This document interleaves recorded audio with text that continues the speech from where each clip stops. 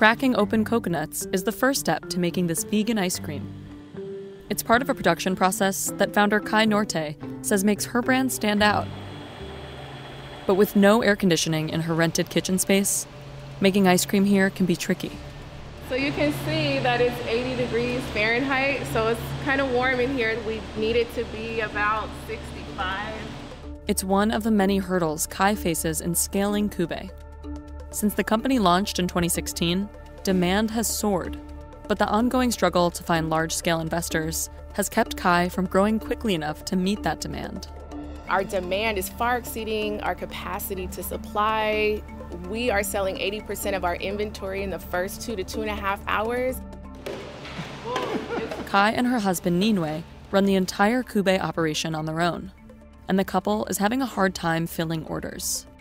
We are 2 people doing the work of about 8 people. This is why investors need to invest in us now, because people want this product every day. Kubé ice cream uses a coconut rather than a dairy base, and today, they're making 150 cartons of their coffee latte flavor, which sell for $5 a piece. After cracking the coconuts, the meat goes into a shredder. From there, the shreds are sent through a hydraulic press. The coconut milk gets mixed with the coffee flavor and is then processed into a frozen blend. Finally, Kai and Ninue quickly hand-scoop the ice cream into containers. Making ice cream in a warm kitchen has forced them to get creative. So sometimes we have to come in here late at night when it's cooler. We have to have dry ice under the pan. So when the ice cream is coming out into the stainless steel pan, we have to put dry ice blocks on there. So it's really keeping the ice cream cold. They share the kitchen with other businesses, so their limited access is another factor keeping them from scaling up production. We are growing really fast, but we've been growing and we're like stuck and we feel stifled in the commercial kitchen because we can't get in every day. Kai plans to get her own manufacturing facility where she'll hire a team and upgrade to fully automatic equipment. Then she'll be able to produce 2,000 cartons a day, a big jump compared to her usual output of about 150 a day. She's already raised over $100,000 through small-scale investors and is aiming to raise $3 million more. But finding the right kind of large-scale investors hasn't been easy. The challenge as a Black woman is we're now playing in their sandbox. We're now playing in the sandbox of other folks who don't want to refer us or connect us. These folks want to hire me. They don't want to invest in me. And so you still see the systemic racism. It's a struggle Kai shares with other Black entrepreneurs. One study found that just 1% of venture-backed startups were Black-owned.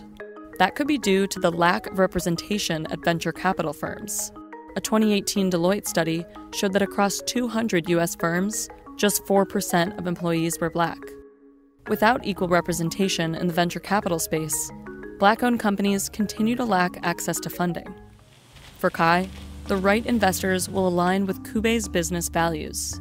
So it's important that Kubé, and it's important that Black folks and Black women have conscious investors who are very clear that we have to address systemic racism. It's important to say, how are you going to make profit and how are you going to have a social impact? And that social impact does not have to be a detriment to making a profit. Yes, we need to produce, but we're going to do it in a sustainable way. Sustainability is a core tenet of Kubé's brand.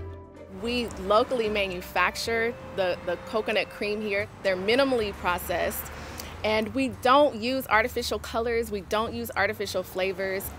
By leaving out preservatives, processing locally, and bringing coconut scraps to nearby farmers to use as compost. They have a whole bunch of trees and vegetables and plants.